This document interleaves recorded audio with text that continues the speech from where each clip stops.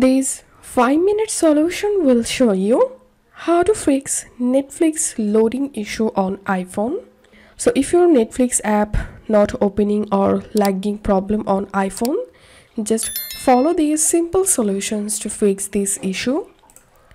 First of all, go to your settings, tap on cellular or mobile data, scroll down and turn on Wi-Fi assist, and then switch your internet connection from cellular to Wi-Fi or Wi-Fi to cellular, and then check the issue.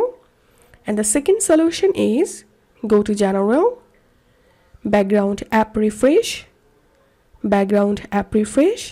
select Wi-Fi and cellular data, and here make sure to enable Netflix and then check the issue. And the next solution is offload the Netflix app. Go to General, iPhone storage, search for Netflix, offload app and reinstall it. Once done, restart your iPhone and hope this solution will fix your issue. If you find this video helpful, don't forget to subscribe 5-minute solution. See you in the next video.